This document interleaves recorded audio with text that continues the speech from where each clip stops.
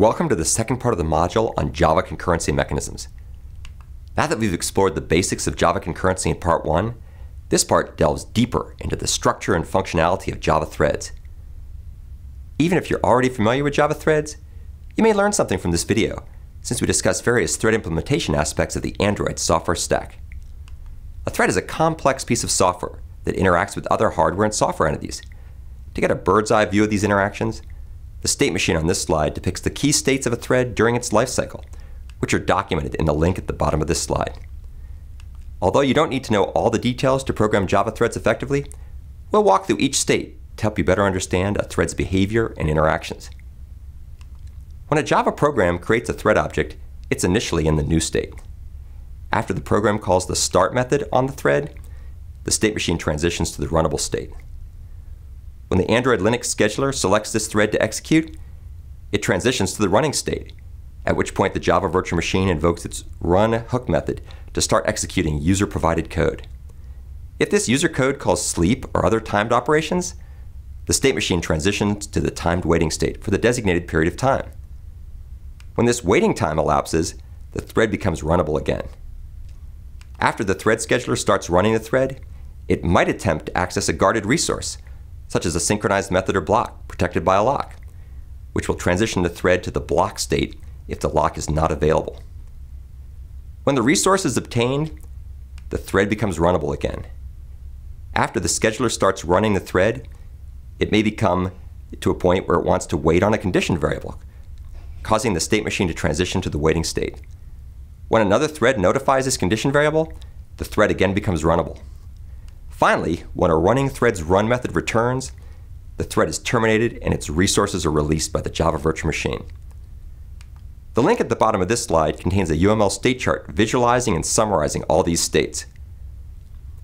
The two most fundamental phases of a Java thread's lifecycle involve starting and stopping it, so we'll examine these phases in the remainder of this video since they raise some interesting implementation issues. We'll start at the very beginning, which is a very good place to start. When start is called on the thread object, the Java virtual machine allocates the resources needed to execute the thread and then calls its run hook method. Many steps occur at the Java middleware, virtual machine, and operating system layers to make all this happen. Again, you don't need to understand all these details to program Java threads effectively, but the following discussion will help you appreciate what the Android software stack is doing on your program's behalf. The source code files containing each implementation step are shown at the bottom of each slide.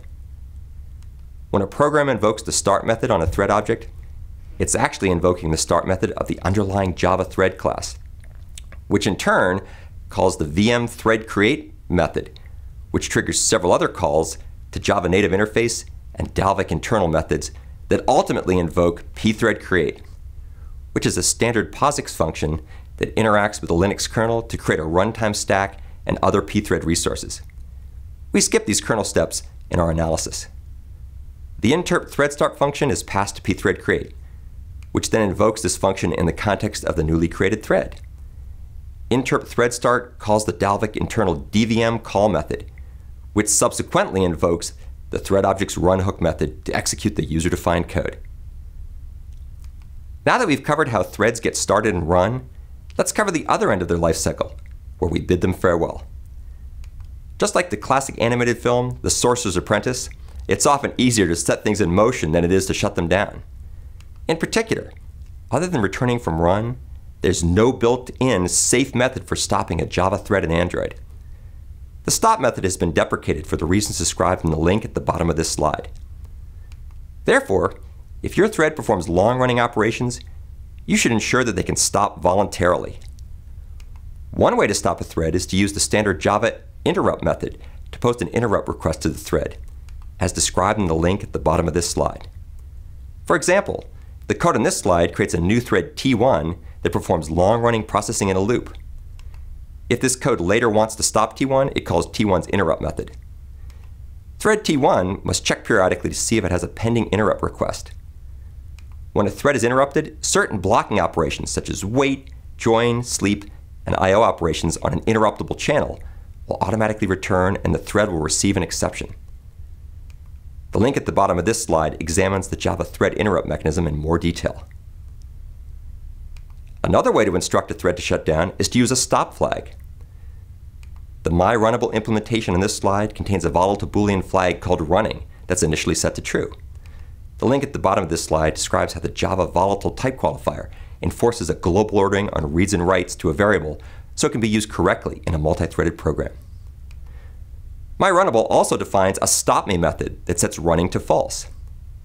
Finally, the run method checks running periodically to see if the thread has been instructed to stop. This solution is lighter weight than the interrupt method we discussed earlier, but it's not as powerful since it isn't integrated into the Java virtual machine and thus won't wake up blocked operations. Both solutions we've examined for stopping threads require the threads to cooperate by checking periodically to see if they've been instructed to stop and voluntarily shutting themselves down if so. Although this approach can be tedious, it's the recommended way of stopping Java threads. In summary, Java threads are implemented using various mechanisms provided by the lower-level layers of the Android software stack. There are a number of good books on Java concurrency mechanisms you should consider reading. In addition to explaining how to create, manage, and use Java threads, these books also cover key patterns and best practices of programming multi-threaded software in Java.